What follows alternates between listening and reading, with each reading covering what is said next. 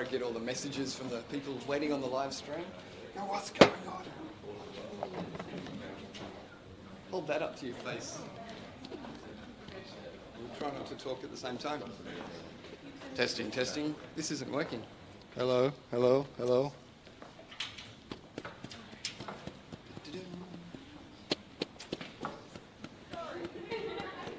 Hello. Testing. Hello. So you just have to turn it on. Modern technology. Hello. All right. Good morning. Welcome. Welcome, everyone. Sorry, everyone on the live stream, if you were sitting there going, oh, this is not working. We're a little bit late. We are exactly where we need to be at this time. 5 minutes, 6 minutes. Yeah, all good. All right, so we're morning startup. Thanks for coming down on such a rainy, miserable morning, getting yourselves out of bed. My name is Scott Klug, and I'm Dave Newman. We've been doing this since 2011. Something like that, a little while. Yes. So every 2 weeks, rain, hail or shine, we will put on an event with some cool speakers so you can learn about startup-related topics and get to meet everyone in the room. Hopefully you're all like founders or in the startup game or interested in AI and IP, which is the topic that we've got on for you today. And yeah, we just do this for sort of startup therapy, really. We do it so that you hopefully don't make some of the mistakes that we and others have made during our life in building a business, and hopefully to partake some of that information across to you.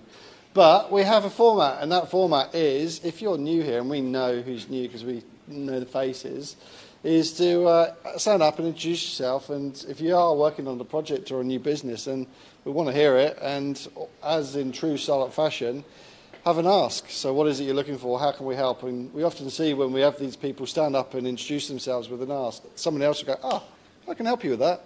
So who's brave enough to stand up and introduce themselves? Because I will point, because I know who's new. So we got one over here. All right. Here we go. Thank you. Hey, everybody. My name is Eduardo.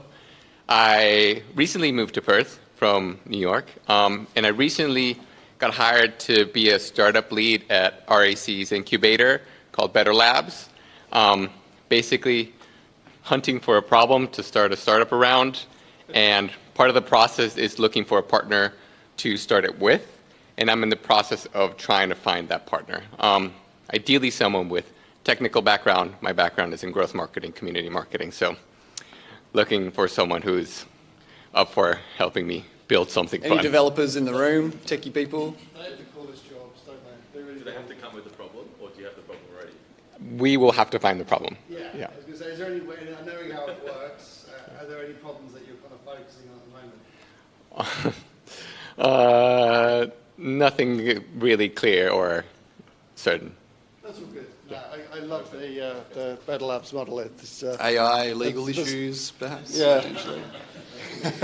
who else is brave enough to stand up and introduce yourself? Gentleman in the back. Awesome.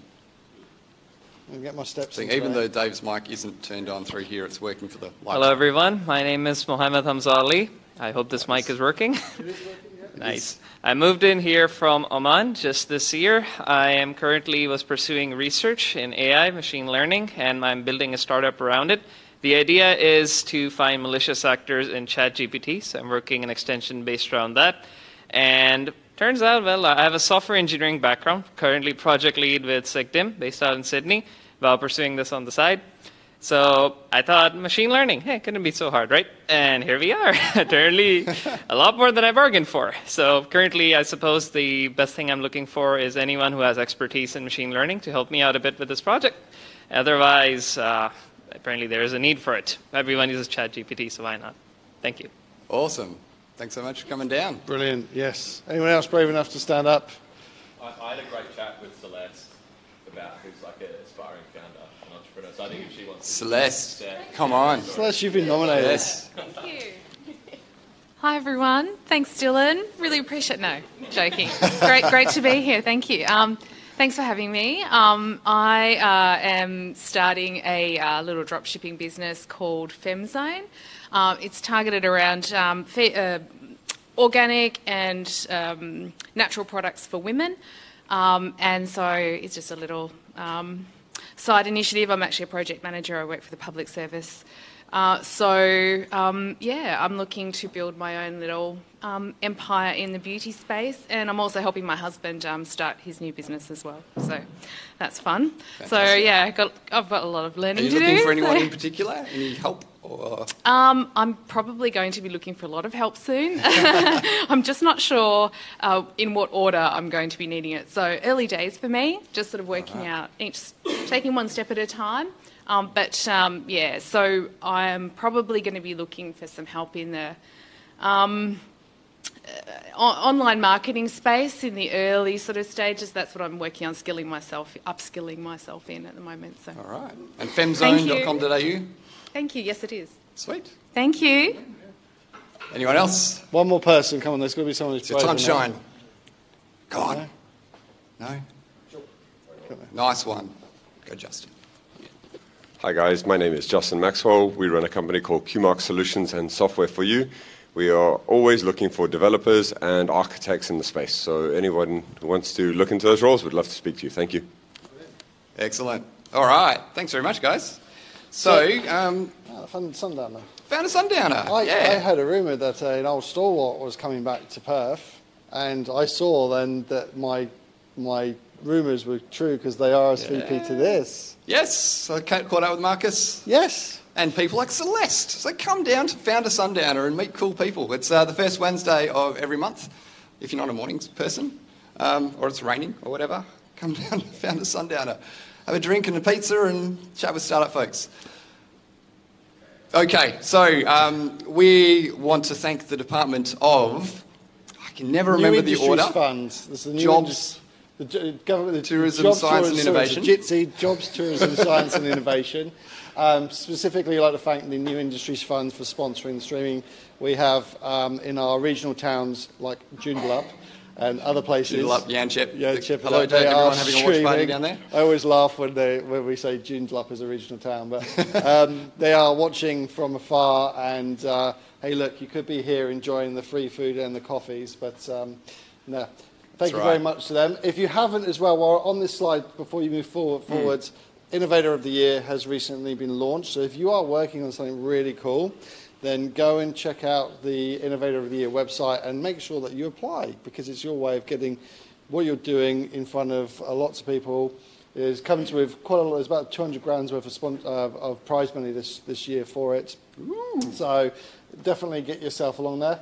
Those of you who have also applied for the Innovation Booster grants, I hear that that's been postponed a little, pushed out. There were so many applications that bless Charlie and his team, they've had to kind of wade through them. So I think that hopefully some point this month they'll let everybody know. But that was great. And obviously you've heard about WAVES, which is the WA government's response to help bring more funding. We've had the 3 recipients of the WAVES program in here talking about their funds, that being Purpose Ventures, Derek and Kylie and the team there, Glenn and Pierre and that from Fund WA, and Nigel from Quokka. And if you missed that session, go back and watch it. It is available online. It was streamed as to the 3 new investment funds that are here in WA. On the live stream page, by the way, it's perthvideo.com.au/morningstartupperth with hyphens, I think. There's all of the past events this year on that page as well, if you're interested. Sweet. Speaking of growth marketing, people needing growth marketing, we have an amazing sponsor called Ammo. Celeste's on her phone. Celeste, we got Ammo. Check it out. I was taking notes for your last slide. I'm reading this to you. Sweet, nice one. They know their shit around growth marketing. Make sure you get on their website. They've also got an awesome podcast called Weird Growth and interviews with awesome people. And Glenn is here, so he can do his own. G'day, Glenn. Hey. Finally, let me move. Glenn runs a recruitment company in Perth. They're awesome. I haven't seen you for 5 weeks, mate, so... Keep it short, though. We're running out of time. All right, I'll keep it short and sharp. For those people that are recruiting, and if you're hiring interns, thank you. I implore you to do that. So there's a couple of really good programs that some customers are doing. We can help you payroll and talk you through that strategy. So I know that's part 1 because you're cost conscious. And well done for being in one of the best countries in the world, guys, for innovation and growth in and around technology. So there's some good things coming up this coming financial year. So I'll share that later. That's awesome. Short and sharp. Good one. Nice one, Glenn. And if you are looking for a job, then check out Beecham Group. or you are looking to recruit that person, Beecham. Jesse in the co from KeepSpace. If you are an e-commerce platform or you do drop shipping like you're about to do, then you need to check out KeepSpace. They'll do your local sort of last mile fulfillment. You basically have all your goods shipped to their warehouse and you sell it online via whatever Shopify or whatever system that you use, Squarespace, you name it.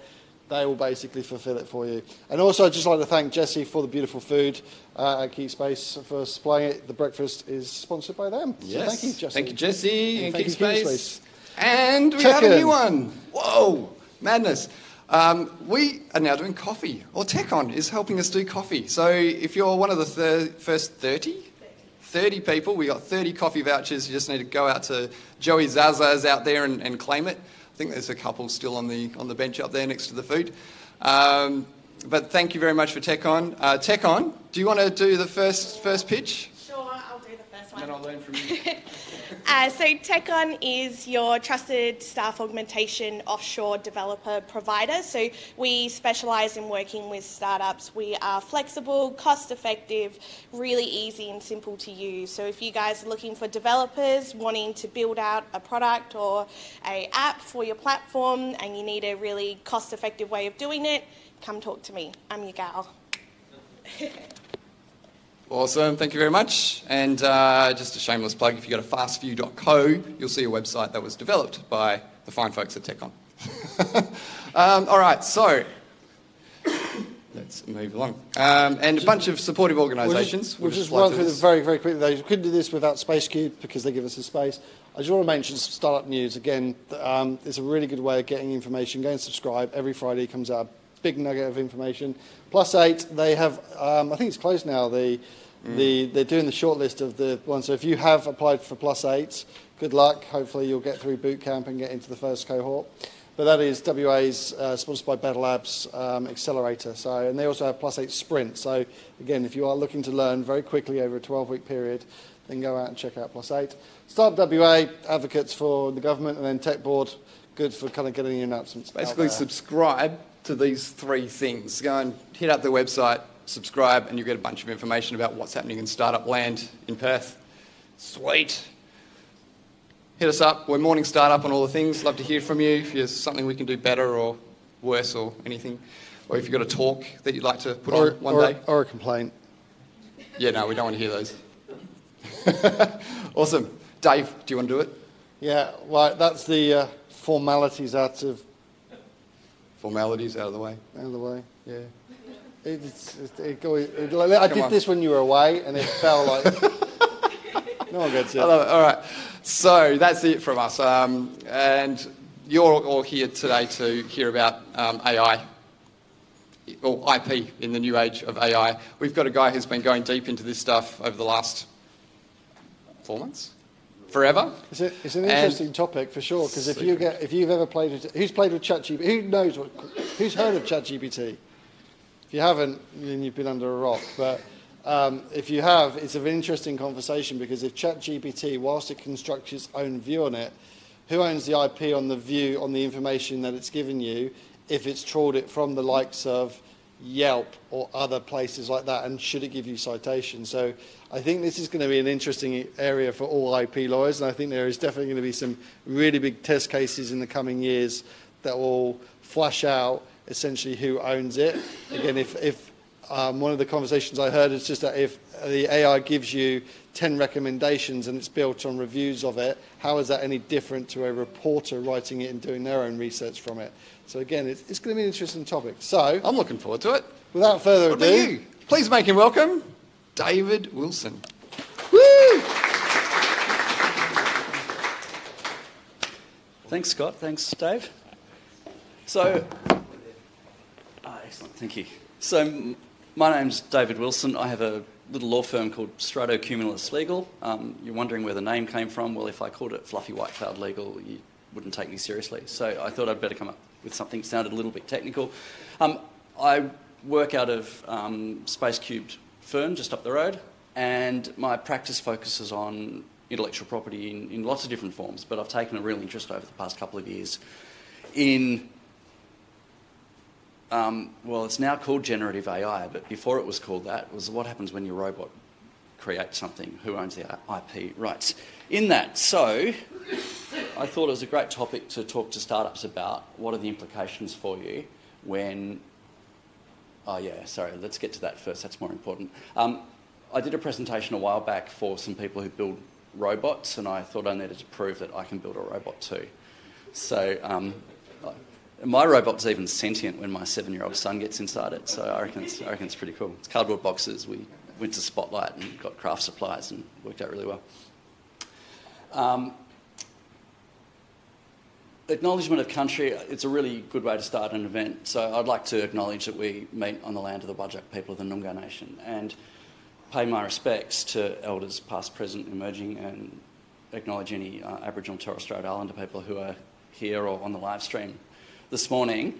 I always like to extend an acknowledgement of country out to make it a bit more meaningful into some topics that relate to the work I do. And so there's a couple of things to share with you that may even have some segue into AI technology in the future as things develop. But one thing intellectual property doesn't do very well is look after Indigenous cultural and intellectual property. So traditional knowledge, it's something that our Western-based legal system really doesn't handle comprehensively, maybe in bits and pieces here and there. But so there's two things to share. One is at a Commonwealth level, IP Australia, which is a government agency that administers IP laws in Australia, is currently conducting a scoping study on standalone legislation to protect and commercialise Indigenous knowledge, and that's a big development. So we've heard a lot about the voice referendum that's going to happen later this year, but this is also a little bit under the radar, and I think it's a really key development that goes a long way towards recognising Indigenous culture and acknowledging and paying respect to it, and giving something back to those who are the custodians of that. And also in Western Australia, this is new to me, I just learned about this last week, I don't know anything more about it than that quote on the screen, but there's currently a consultation process towards a biodiversity bill that would share in the benefits when traditional knowledge of a genetic resource has been shared and used by a biodiscovery activity. That's really interesting stuff. So you're thinking of, the cure for cancer or some scientific discovery that involves plants and things. It's not the world I work in, but I just think that's really interesting. So back to our world. I asked Crayon. It was cheap. I didn't have paid credits to get a great AI image, so I just got a free one off the internet. But I asked Crayon to build me a legal warning sign. So it's not bad. It's sort of an attempt at doing the scales of justice on a road sign. I thought that wasn't too bad.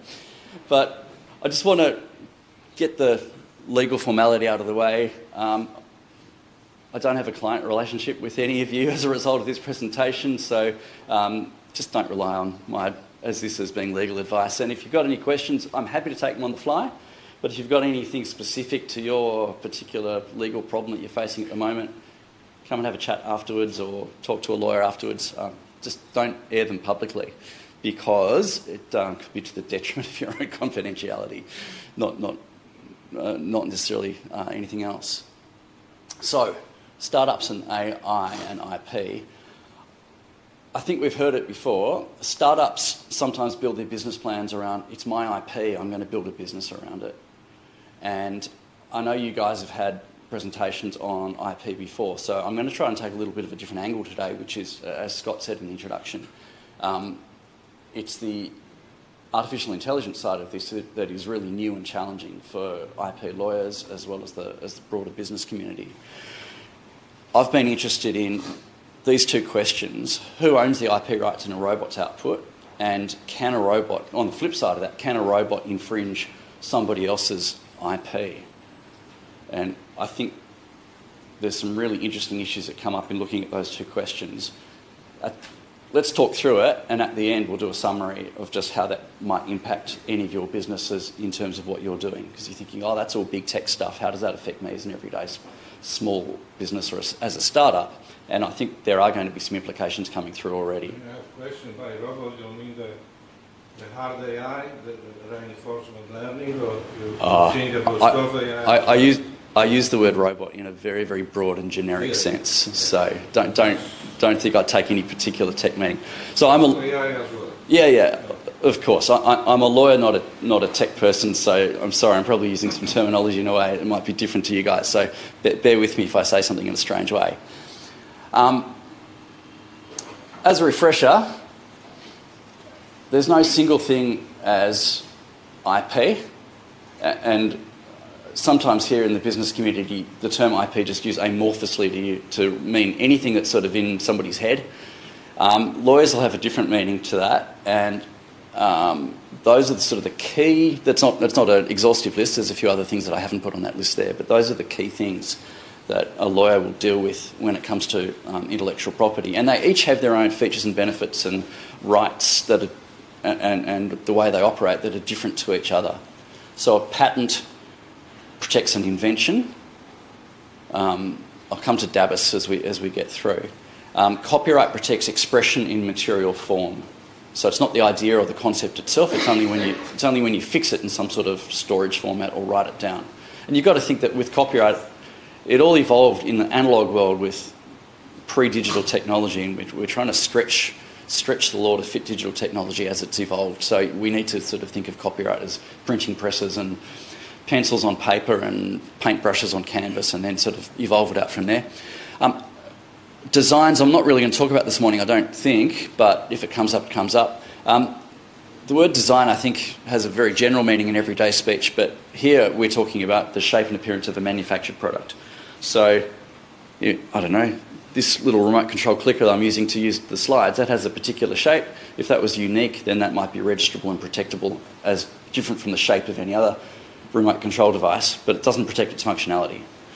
Trademarks you're very familiar with, I suspect. Brand names, logos, could even be colour schemes and smells and sounds. They're less common, but could be.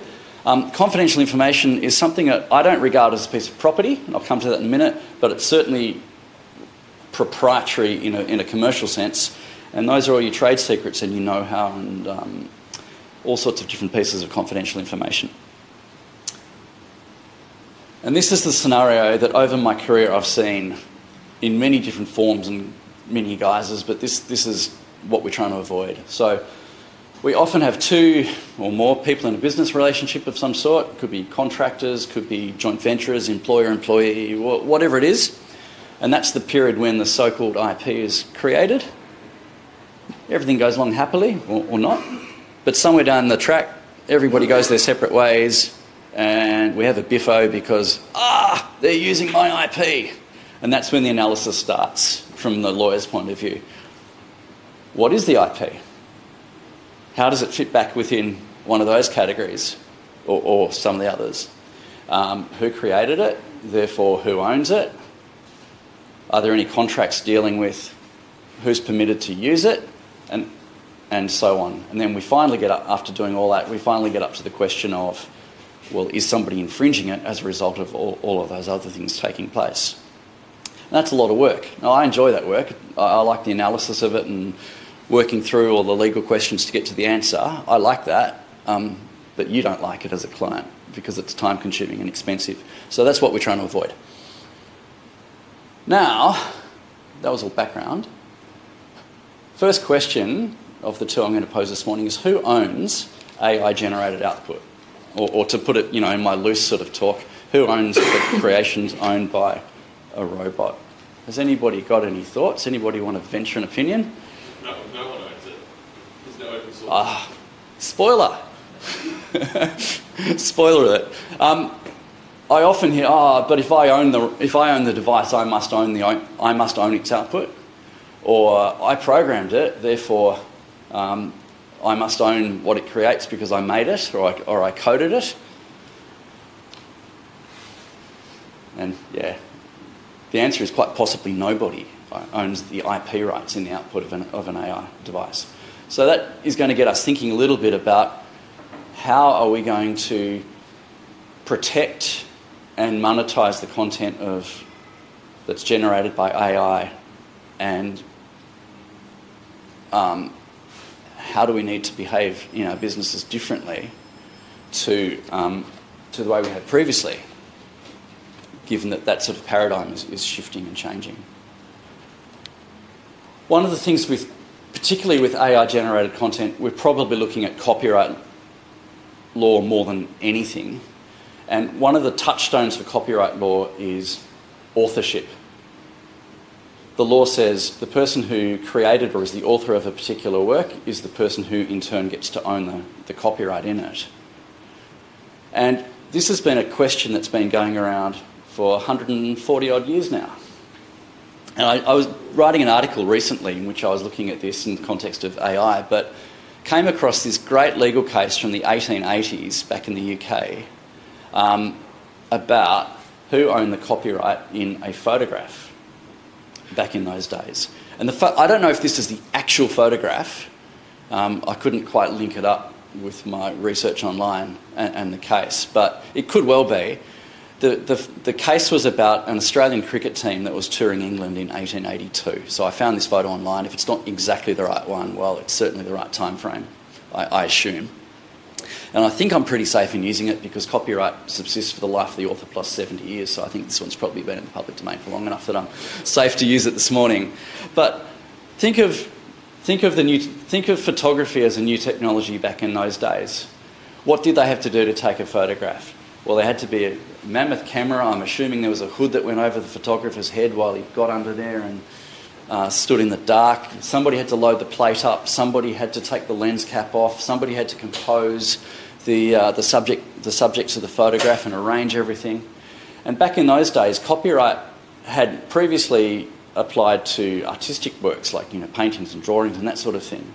But to apply it to a photograph, which was all of a sudden a mechanical and a scientific process, really challenged the judge that was hearing this case. And what had basically happened in this case was the photograph had been taken. Somebody thought it was a great idea to assemble the Australian cricket team, take a photograph of them and make some money out of the photographs because you couldn't just run your own off in those days. And a pirate. And the case actually back in those days uses the word pirate, which I thought was quite interesting, somehow replicated the photograph and started making some money out of it. And the question was who owned it. The judge was really befuddled because he couldn't work out, well, but a photograph, it's taken, the photograph is made by the sun, he says, thinking of the scientific process involved. A human didn't make this thing. Nature made this image on the film. Right? Can you see where this is going and how we can draw back on this 140 years later to AI? So basically the outcome of the case was that the owner of the copyright, the author of this photograph, was the person who had made the arrangements to do it. Let's hold that thought, because that's kind of interesting. But it just shows you that this concept of authorship has been around in copyright law and troubling people as new technologies have evolved for a very long time now. Anyone remember this? This is much more recent. But it also shows the authorship dilemma with images. So this monkey is a macaque in the wilds of Sulawesi, living in a nature reserve, and a nature photographer was doing a photo shoot over quite an extended period from what I understand, and befriended the troop of monkeys. Now the story is, hang on, I've got a quote here.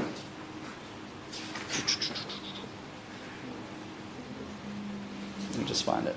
Here it is.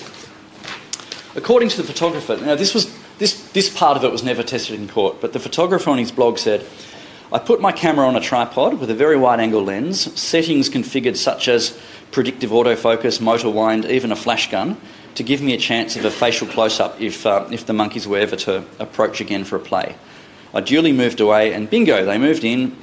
They pressed the buttons and fingering the lens. I was then to witness one of the funniest things ever as they grinned, grimaced, and bared teeth at themselves in the reflection of the large glassy lens. Now, is that any different to making the arrangements for the photograph to be taken? Same as back here. I don't know. It was never tested in court. What happened was the photo escaped into the public domain. I think it went up into Wikipedia. The photographer asked for it to be taken down. Wikipedia said, no, a monkey took this photograph. And there's no copyright in something that's taken by a monkey. Animal rights organisation got involved. There was litigation in the United States about whether a monkey is capable of owning copyright. And the answer to that was, well, no, you're not a human, therefore you can't own copyright. But the substantive question of, is the photographer actually an author of that image by reason of making all the arrangements, was never actually answered. But theoretically, I don't know, maybe we could come back to that sort of 1880s point. In modern law, we sort of conceive of the person who takes a photograph as being the person who actually presses the trigger on the camera. But maybe we can step back and think of it that way. So what if it's a generative AI instead? I tried to get my son to take a selfie. It sort of almost worked. So that was that photograph. But presumably the same principles are going to apply as for the monkey, as for generative AI. That's a better one. So I actually got DALL-E to generate that for me a little while ago. And that was my prompt, a photo of a smiling red robot taking a selfie photo with a camera. And of course, when generative AI does it, it's not a photograph. It might be photorealistic, but it's an image, which is another distinction in copyright law, but it's probably not really interesting for you guys. So I think what it comes down to is, are you using the software or the AI or the whatever it is, are you using it as a tool to create? That's not strict. Using it as a tool is not a legal expression, but I think that's a good way to describe the outcome. So I used PowerPoint software to create these slides. I don't think anyone's going to doubt that I own the copyright in my PowerPoint slides just because I used a computer to do it, or because I used a word processor to type out a document.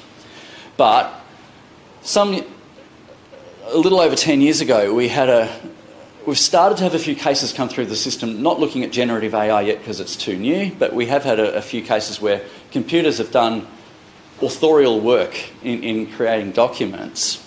And one case we had 10 or 11 years ago, remember the great big thick yellow pages, white pages that everyone used to get dumped on their doorstep every year?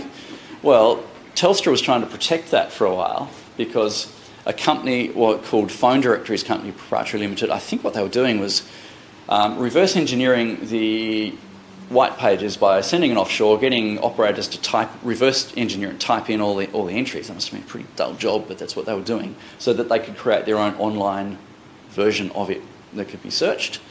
Telstra wasn't very happy about that at the time. They said, hang on, we own the copyright in this directory. And it actually was held that there was no copyright in the phone directories. One reason why is because it was just a list of names, alphabetical order. That's all it was. There was no creative spark, intellectual endeavour. There was a lot of laborious work that went into it, but there was no creative spark or creative endeavour that went into creating it, so it wasn't sufficient to be copyright work. But another question that came up was all of the individual data entries. You know, when you register a phone number, somebody does a data entry at that time, that all get fed back into a central database. And that database was said to be the copyright work. But really, that part of it, putting it all together and compiling it, that was all automated. And that was where the computer came in. And so there was a question around, well, was there any human who was an author of that database? And one of the judges in the case has sort of articulated it this way. So long as the person controlling the program can be seen as directing or fashioning the material form of the work, then there's no particular danger in viewing that person as the work's author. So far, so good. I mean, you can use a word processor or whatever it is and you'll own the copyright in your work. But there will be cases where the person operating a program is not controlling the nature of the material form produced by it, and in those cases, that person will not contribute sufficient independent intellectual effort or sufficient effort of a literary nature to the creation of that form to constitute that person as its author. So that's where the analogy to AI and generative AI is going to come in. And I think that's a great quote, but before I get to that, I think the other analogy is if I commission an artist to go and paint, let's say I've got someone sitting out here on the front, I say, can you please draw, I'll pay you some money, but can you please draw a picture of the streetscape of the terrace for me? And the artist goes and does it.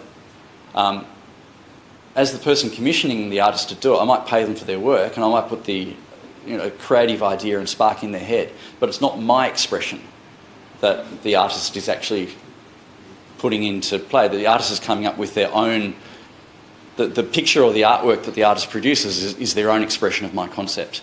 And at some point, if I keep giving more specific and more specific and more specific and more specific directions to the artist, I guess at some point it's going to tip over to being my work because I'm just telling them what to do. And maybe that's also the analogy to look at with generative AI. But we don't know because none of this has been tested yet. But those are sort of the ways we can think about it. Dave up the back, sort of question. Could you argue that when you give ChatGPT a prompt, you are essentially architecting it to give you the response you want? Yeah, it's a great question, and I think the answer is maybe, but prompt engineering is a real thing these days, right? There's people employed to be prompt engineers, and it's getting quite interesting.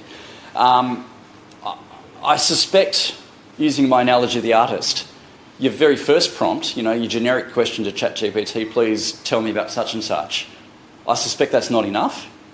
But if you build on it and build on it and build on it and build on it, maybe at some point you could arguably cross over to that point. I don't know. It's going to be very factually specific.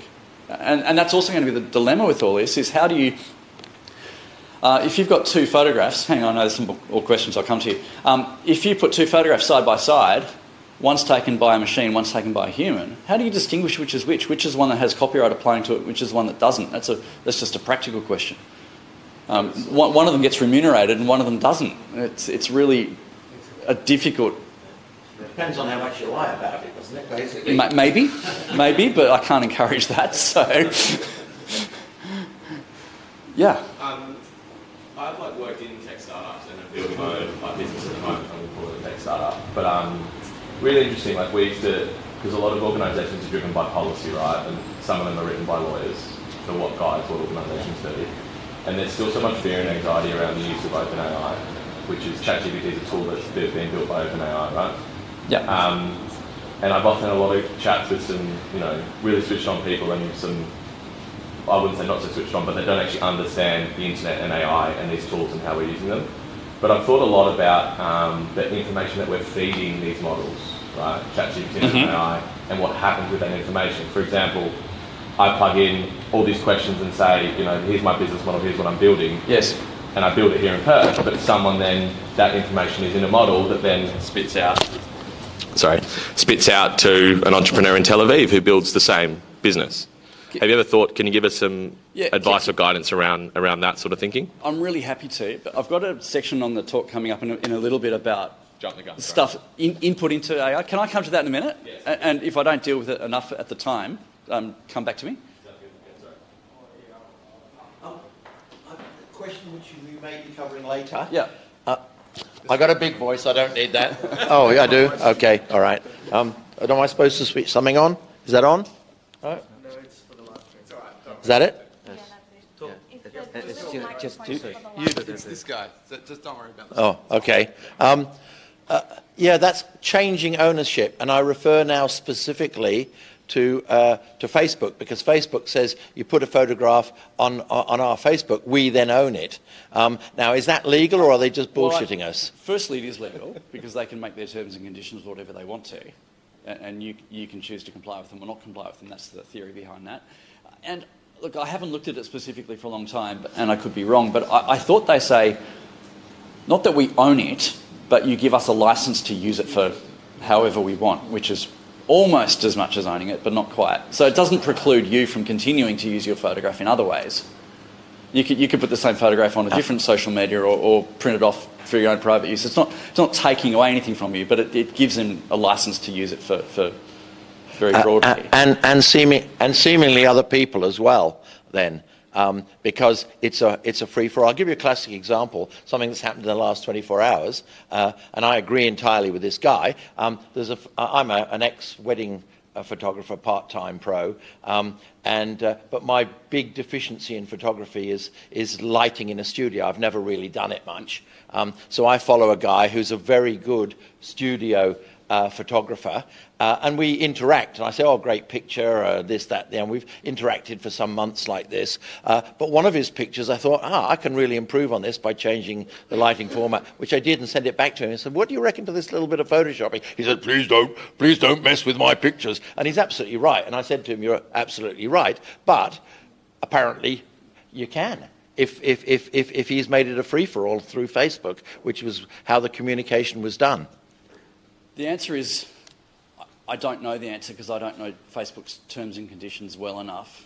I wouldn't imagine, though, that just because it's online and available, that some third party, some member of the public can just download it and do what they like with it. I don't think that sounds right to me. Ultimately, partly comes down to Facebook's terms as to what you permit when you allow your photograph to be uploaded in the first place, and therefore what you allow for it to happen down the track. But as a member of the public, just taking, I know it's very commonplace, but just taking photographs and materials online and doing what you like with it. As a lawyer, I can't. I do it all the time. Yeah, I've got my ears blocked. I didn't hear it. We'll also have half an hour of networking at the end where you can come and ask David any questions if you want to have a discussion. So. This quote here, let's get back to it. So it's been on the screen for a minute ago. It's provocative, right? We're both created and create. Why cannot our own creations also create? Now, that's not a philosophical text or a religious text. That was a quote out of a federal court judgment 2 years ago. It was the headline quote. It was pretty exciting for IP lawyers that an artificial intelligence system can be an inventor for the purposes of the Patents Act. Now, that got swiftly overturned on appeal, so it's not the current law. But for a brief window, we had a flirtation in Australia with allowing artificial intelligence to be an inventor. It was pretty exciting. In the end, that's not the case unless we have some legislative or legal reform and amendments to the Patents Act. But for a while, that's what happened. And I just wanted to discuss this quickly to reaffirm that, firstly, you need to be human to be an inventor in Australia and most other countries around the world as well. But let's have a quick, and I'm conscious of time, but let's have a quick run through it because these are the issues that we're going to have to deal with in any event. So DABUS was the name of the computer, deep neural network. The owner of the computer, both the hardware and the software, was a guy called Dr. Thaler, and he disclaimed any involvement in the output of DABUS, the computer. And this was the patent application. You can see where I've circled in red there. On the face sheet of it, it says applicant is Dr. Thaler and the inventor is DABUS. The invention was autonomously generated by an artificial intelligence. Now, normally you'd put the inventor's name there, but they were trying to do that. The invention itself was it's too small for you to read, I suspect, but it was a fractal container was the title of it. It never went on to be assessed on its merits as to whether it was actually a patentable invention or not. The threshold question was, well, can a non-human inventor be permitted? Can we even have an application that goes through in that way? The judge's reasoning for allowing it to go through, there was some really interesting stuff. Some of it was sort of word games, in a sense. I'm just trying to find my notes of the list of things. So, we've never had a need for the word inventor as a thing before, but we've done it with other items. You know, we've had a dishwasher was a person, became a machine. A lawnmower was a person, now it's a thing. Why not do the same for an inventor? So we need to get our heads around this new concept. That was one of the reasoning. But more substantively, machines have already been autonomously generating patentable results for some time. It's more likely rather than less that any inventive step, which is one of the substantive things you've got to resolve to get a patent through the system, that any inventive step over the existing technology base will be generated by AI rather than human intelligence in the future. Those were some of the reasons as to why it got as far as it did. So that was kind of exciting. All right. Can a robot infringe IP? Now, this comes back to some of the input stuff where we were starting to have a few questions before. Conceivably, I think the answer is yes, a robot can infringe IP. And let's have a bit of a chat about this image. So this image was created by Stable Diffusion. And you can see the replication of a Getty Images watermark there, which the model has obviously decided or replicated because it thinks that if you're going to have a sports image, you need that watermark over the top. There's some litigation in the United States at the moment, and one of them is Getty Images has sued, the stock photo people have sued Stable Diffusion for copyright infringement, not necessarily because the output image is a reproduction of one of their stock photos. That may or may not be the allegation, but really more interesting to me is the allegation is you've scraped some, I think it's 12 million odd images off the internet, and all the rest, but 12 million of our images, and that was a copyright infringement for you to scrape those images and use them for the purpose of training for machine learning training and for training your model. Now, the litigation is only in its very, very early stages. There's no outcome yet.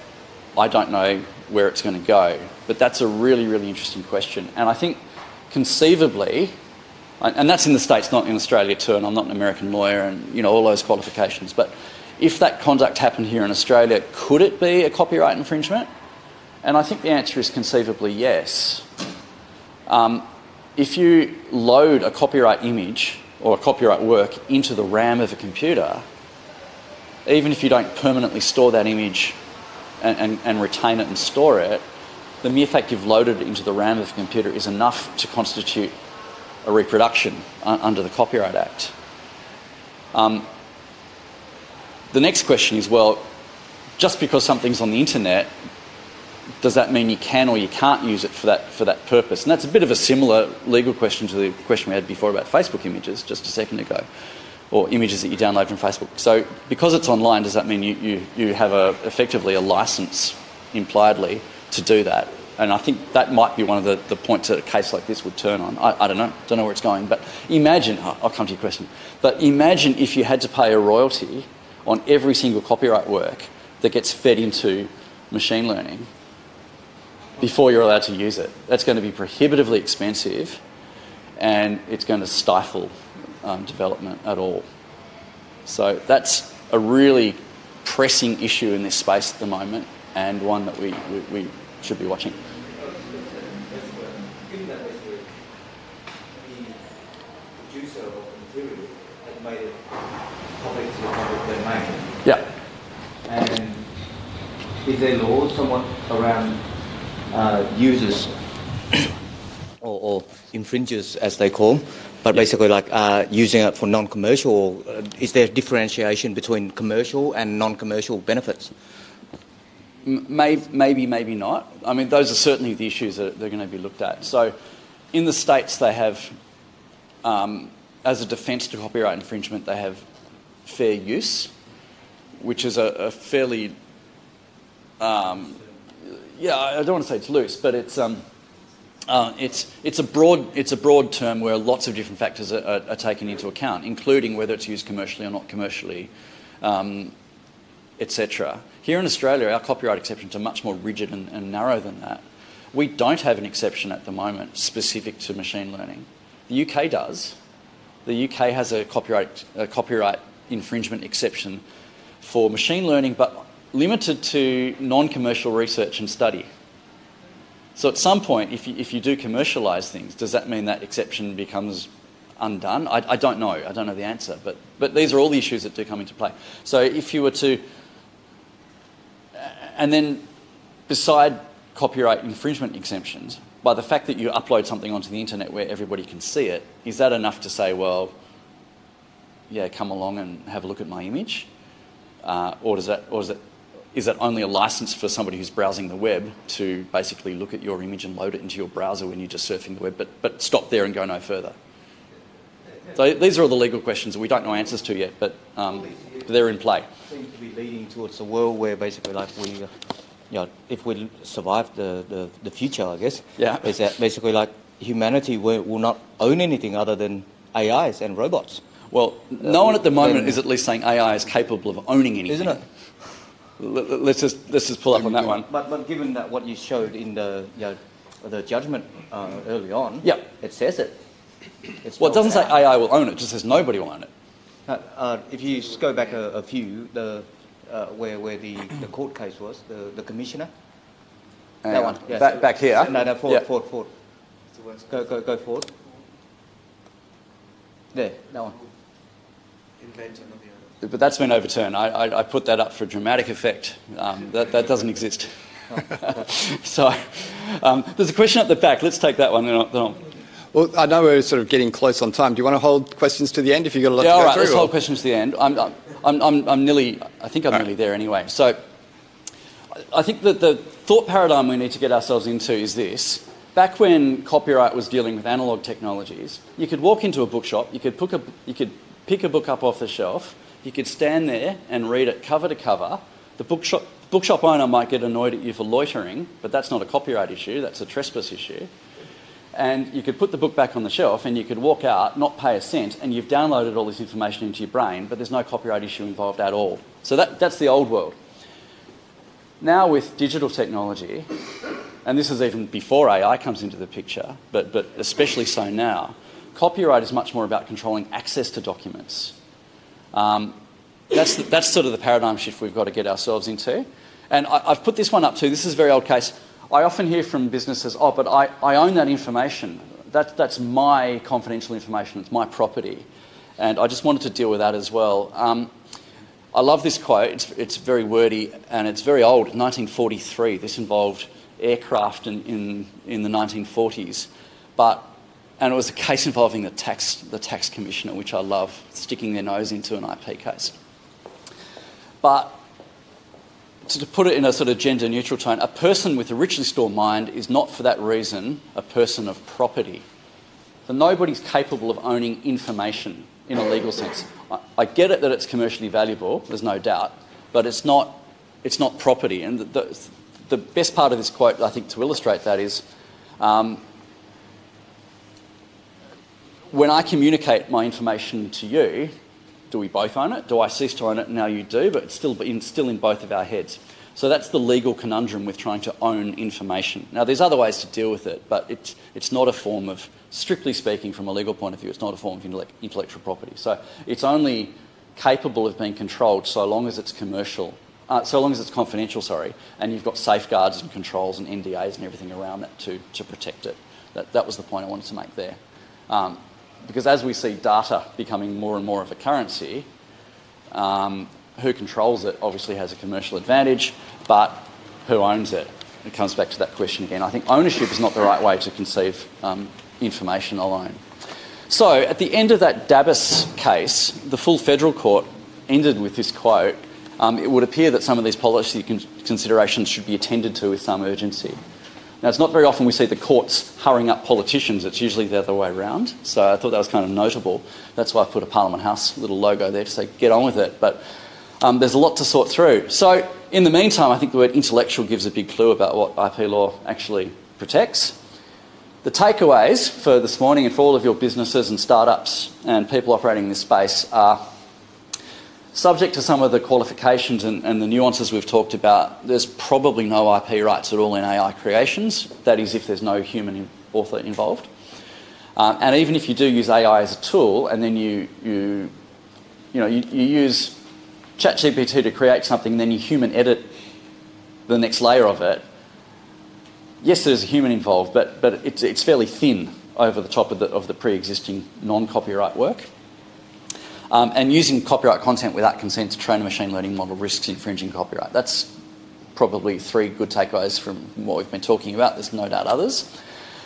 Implications, and I think, I had to think about it. I'm supposed to be really relating this back to AI, but really these are things you should be just doing anyway, AI or not. If your business uses AI-created content, consider how that's monetised and protected, because maybe you've got to think about that differently. But the rest of these points you should be doing anyway. Make sure you have consents to use copyright materials. Look at your contracts with your staff, your stakeholders, your contractors, third parties that your commission works to, your wedding photographers. That's been a hot burning copyright issue for many, many years. You want extra photos run off, and the wedding photographer says, I've got the negatives. All those issues. You might want to start seeking warranties that AI is clear to be used and doesn't infringe third-party rights. Now, I mean, in one sense, good luck with that, because that's going to be pretty hard to get through, but it's the kind of thing we should be starting to think about. And don't input confidential content into open AI tools. And I think that's where that question was going a minute ago about uploading content. It's grist to the mill of AI to be uploading. Is that where your question was going a minute ago? Yeah, I think it's like how well do you have a systems understanding of open AI and like where that information is going. Yeah. It's like something I'd love to learn. And I've spoken with I don't know the technical side of that in the slightest. You in the room will be far more over. Yeah, I'm sure there's some great than tech founders here using the tool, but you know, I had a client matter come in just recently, and obviously I can't give you the specifics of it, but it was dealing with somebody who had potentially uploaded confidential content into ChatGPT, naively, I think, not nefariously, but had that breached confidentiality obligations to third parties by doing so. And what were the legal implications of doing that? So that's something that's very much in play, and I've been dealing with clients in relation to. General steps to take, I mean, these are all just general things you should be doing anyway from an IP point of view, but all the more so with some of the technologies we're talking about. Conduct an audit and keep a review and a register of what IP materials you have and are using. Review your rights, that is agreements, and have a think about who created what and what rights flow from that.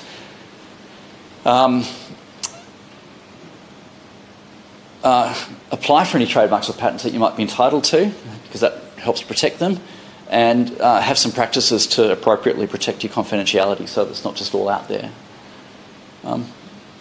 There we go. Brilliant. Thank you very much. Thank you. So I think we've got time for, say, 2 or 3 questions, so I can see a few hands going up. So, question. I got a question regarding blog articles. So if I write a blog article and someone rewrites that with AI, yes, how does that look in a legal sense, or could you sue that person or company for that? Well, it's like any article you write, whether it's on a blog or in a magazine or in a newspaper or hard copy, digital, whatever. If you're the author of an article, you will presumably own the copyright in it. And then if somebody reproduces that without your permission, however that reproduction occurs on a photocopier, using cut and paste with a mouse, whether they sit down with an old quill pen and they handwrite it out, whichever way, that's still a reproduction of your work, and they need your permission to do it. Is your question geared more around if they were to change it? So my understanding is if they use it as a basis to research, so it's like a reporter, then that's... Understand. So the question is, how do you prove it if it's paraphrased but similar to your content? So whether they've infringed your copyright is a qualitative assessment, and you have to put the two side by side. Firstly, I'll do it this way around. Yeah. Firstly, is there an objective similarity between the two? And the further away they are, then the less likely an infringement allegation is going to be made out. The closer they are, the more likely. And somewhere in between is the grey zone where it gets really difficult to assess. And that's very true. It can be hard to assess in some cases. And secondly, you have to actually prove copying. So if they've come up with something independently without seeing the original, then that's not an issue. I mean, it doesn't happen so often. It's much less common. But, you know, some of these music copyright cases you get about subconscious memory, and you must have heard my tune on the radio many, many years ago, and you've come up with, you know, all that stuff. Those are really difficult questions to answer factually. But in theory, that's the answer. So it seems like we're getting a major change in IP laws that are coming across, because we're going to lose control of this really, really quickly. So my question to this is predominantly around generating software and programs. There's been a question I've had for a while. If I hire a external software developer, or I get a software developer from a previous software development company, they're coming with knowledge that they would have built software at that company already. Yeah. What's the IP controls over that going forward? I mean, you talk about AI, I understand that, but if I'm sitting and I've coded something, and then I move from one company to another, my knowledge that the company that I worked for previously, they claim they own my IP and anything that I build while I work there, but when I move to a new company, I don't download it. The theory of it is, now whether this is happening in practice or not is a different issue. But the theory is... Good question. Yeah, it's a great question. And it comes up in not only... acutely comes up in software programming and coding, but it comes up in many different businesses where somebody is commissioned to create something. I mean, it comes up with me and my clients. Who owns the copyright in the legal documents I create for my clients? I want to be able to use that document again and again and again for the next client when they ask me something similar. I don't want to start from scratch either. I get it. So it's a real tension between those two positions. It depends on what your employment agreement says, but presumably that's going to say your employer owns the copyright in what you create during the scope of your employment. And if that's the case, then you're not supposed to take that particular copyright work to your next employer.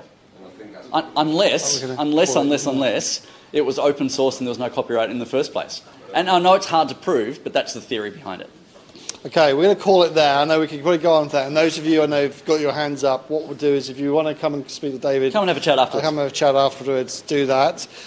Thank you, everybody, for coming along, especially today on this rainy day. I will be eating my shorts later because I said it's raining, we stream it, it's winter, it's IP, we're not giving away money or any VCs. There may only be 10 people here. But there's a great crowd this morning, so well done to everyone coming out. We'll be back here in 2 weeks where we'll be talking about... We have this lovely gentleman down here, Dylan Lamb, wearing the most colourful shirt. So I don't have a slide for it, but he's matched his shirt to our Morning Startup logo colour, which is very, very good. Biohacked, growth ops for humans, business and tech. I'll get you to give us the 5-second pitch if you like, but before we do, please thank David Wilson. Yes. That was awesome.